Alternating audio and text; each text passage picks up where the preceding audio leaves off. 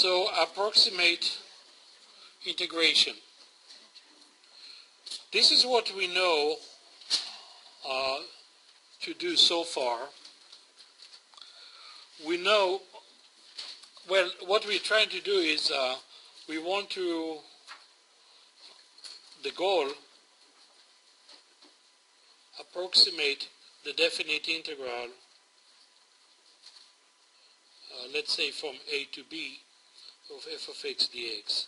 And I said this is important because there are more function f of x that are not elementary function. In other words, there are more function out there that we cannot integrate than the function that we can integrate. And the typical example would be the integral of e to the x squared dx. Although last time when we went over it, we chose the integral of 1 over x dx, and we know how to calculate it exactly.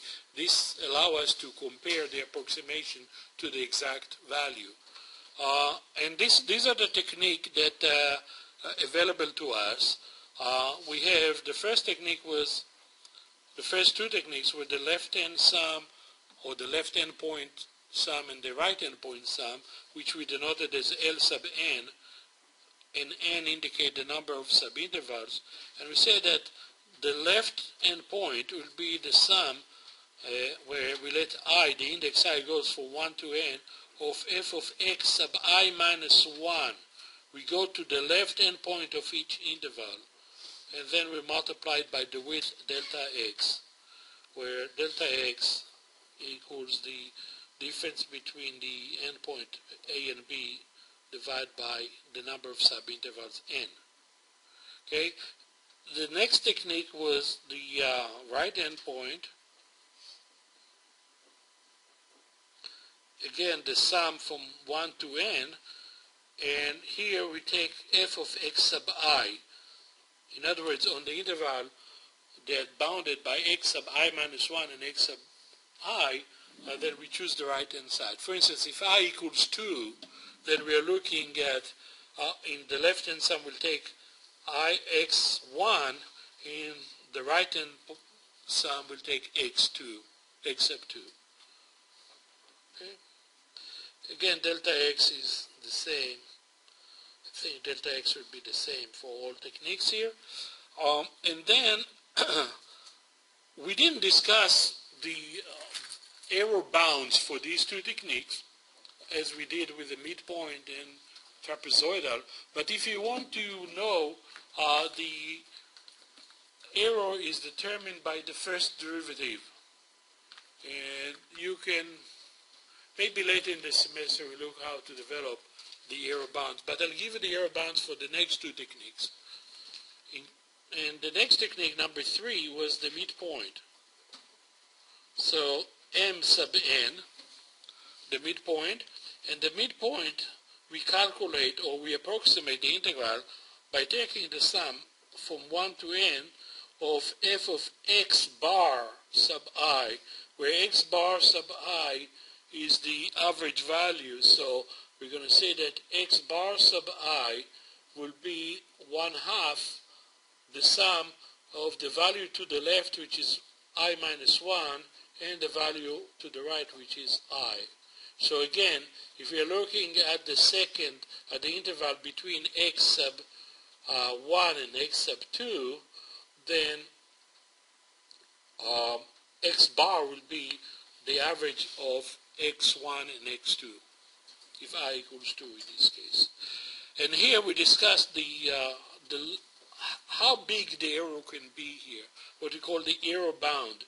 And we gave it a name, said E sub m, the error bound correspond to this technique, the midpoint, is limited. I mean, the biggest value will be k times b minus a cubed over 24n squared.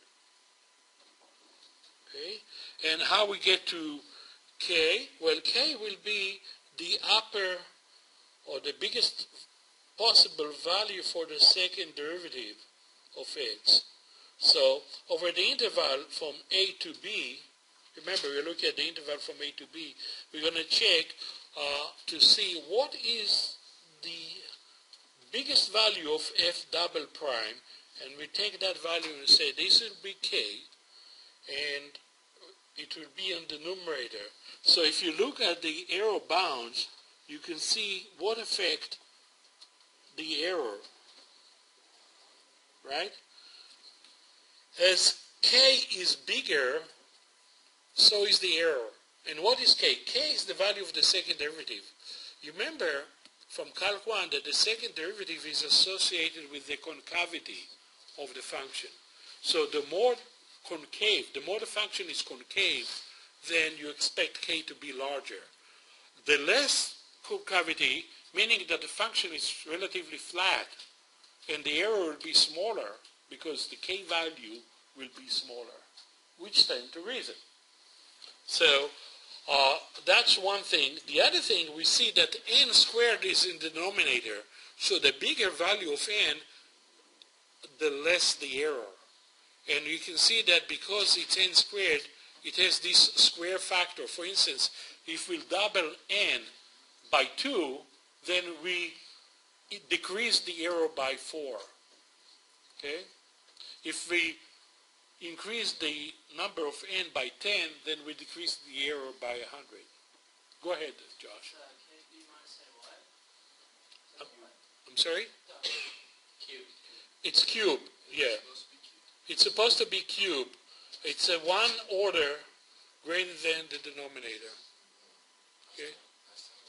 I think last time I omitted the power here. Go ahead, Tommy. Is this something we're going to use to compare error values in the approximate? I'm sorry? Is this something we're going to use, the error bound? Yes. Yes.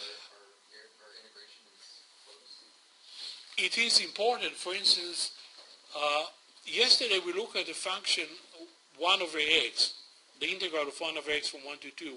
We know what is the exact value. So we know exactly how far we're off. But if you integrate the function that is not elementary, and I gave you an example, e to the x squared, we don't know what is the exact value of the integral from 1 to 2 of e to the x squared dx, because we don't know how to integrate this function. It's not an elementary function. So we go and use approximation. We can use several techniques, but it's very important to be able to estimate how good is the approximation. And that's where the error bound becomes important. Because you know that no matter what you calculate, the error cannot exceed this value that calculated here. Then you made a mistake in the approximation, the way you calculate the approximation.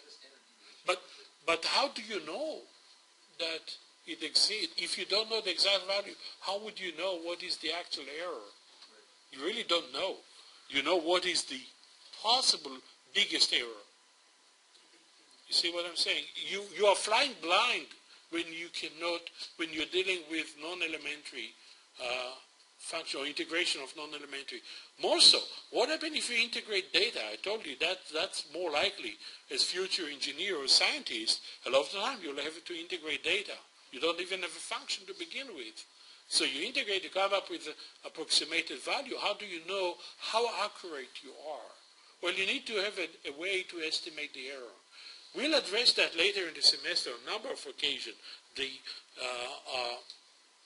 We're going to look at different ways to estimate the error.